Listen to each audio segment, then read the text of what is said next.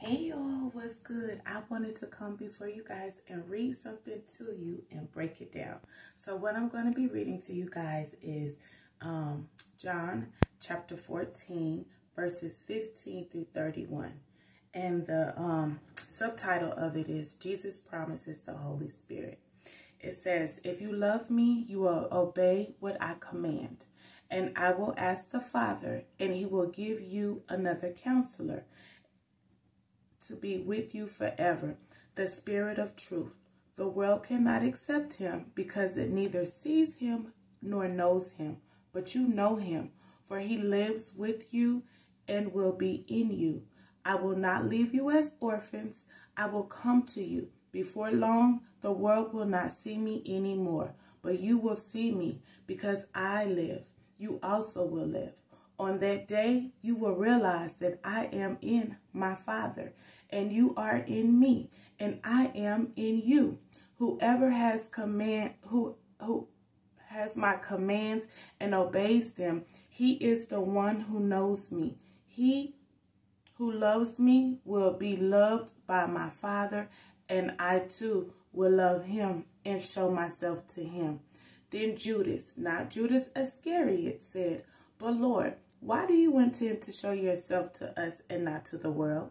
Jesus replied, "If anyone loves me, he will obey my teachings. My Father will love him, and we will come to him and make our home with him.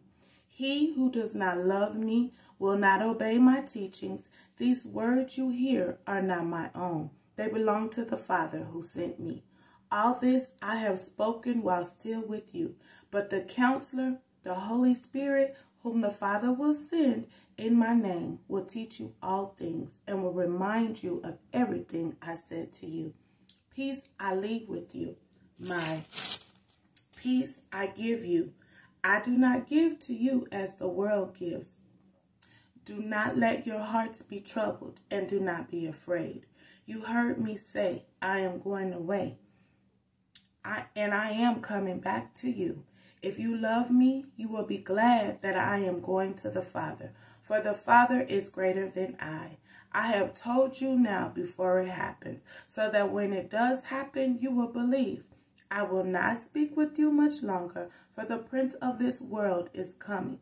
He has no hold on me, but the world must learn that I love the Father, and I do exactly what my Father has commanded me. Come now, let us leave." So essentially, Jesus is telling us that if we love him, we're going to keep his commands. We're going to treat people the way we want to be treated. We're going to serve him with our whole heart, whole mind, whole soul. And by doing that, we don't only know Jesus and don't only receive the love of Jesus, but we also receive the love of God, the Father. Because the word of God says you cannot get to the Father unless we go through Jesus, because Jesus was the sacrificial lamb that was crucified on a tree for the remission of our sins, to bridge the gap between God and humanity. So, but the awesome thing about it, he's saying that I gotta go. You know what I'm saying? I came to show you guys how to live in obedience to the Father until my commanding of my spirit over. So now I'm gonna leave, but I'm not gonna leave you effortless. I'm not going to leave you alone. I'm not going to leave you with the God. I'm not going to leave you with help. I'm going to give you the Counselor, the Holy Spirit, to lead and guide and order your steps each and every day of your life.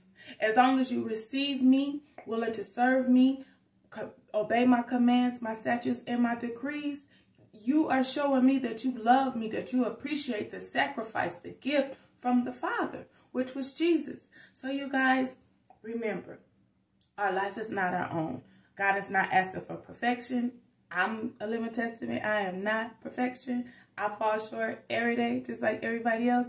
But I know that because of Jesus, I have grace, I have mercy, and I have forgiveness. But that doesn't mean you take advantage and do things just because Jesus was crucified on a tree for us. That God gave him as an atonement to pay our debts in full. That doesn't mean to just be sinful, live a sinful life. That means he gave you an opportunity to prevent damnation. You know, so you don't want, just like we don't want our children to take our kindness for weakness, we don't want to take God's kindness for weakness. God gave us Jesus to make us whole again, to restore us, so we can have everlasting life in heaven with him. So again, you guys, if you have not given your life over to Christ, pray. If you don't know what prayer is, just sit and have a conversation. Just sit and talk like you talk to anybody else. And just cry out the name of Jesus. And ask him to come into your life. All right? All right, y'all.